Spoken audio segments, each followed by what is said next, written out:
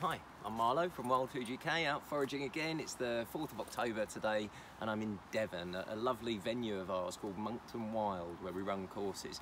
And if you like mushrooms, this is a good place to come because we've got interesting things all over the place here for tomorrow's course.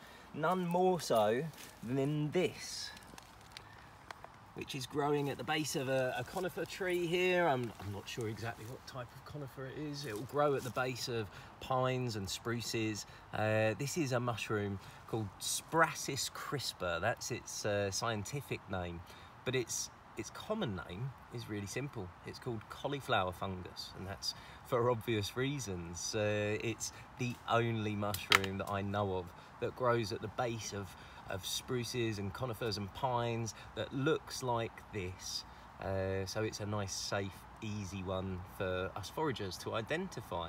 I find it one of the tastiest mushrooms that we go foraging for too. So it's easy to ID and really, really lovely to eat. But there is one little problem with this mushroom.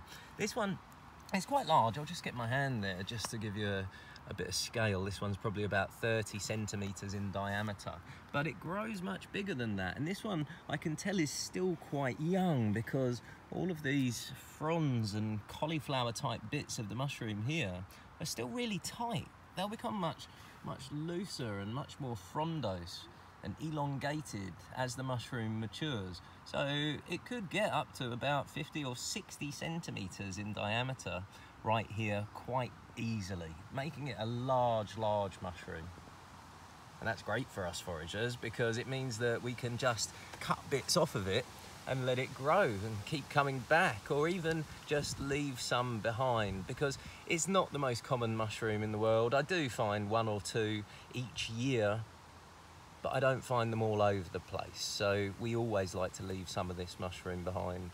It doesn't have any lookalikes that I think are very close. There is a mushroom called the Podocipher multizonata, which has got sort of pink tinges around the edges of the fronds, but that doesn't grow in the same environment. You'll find it a little bit further away from trees in grassland. Now, I don't want you picking that mushroom because it is rare, but it doesn't really look like this. There isn't really anything that looks like our cauliflower fungus, apart from possibly a cauliflower. So from a safety point of view, it's one of the best.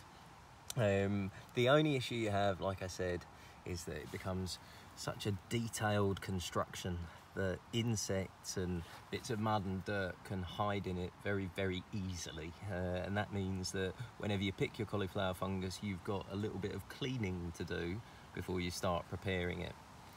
That's not a problem though, because what you end up with is one of the tastiest mushrooms around, with a really, really lovely texture. Great for soups and particularly pastas and things like that, where you're making a creamy mushroom sauce. Great one to go out and find.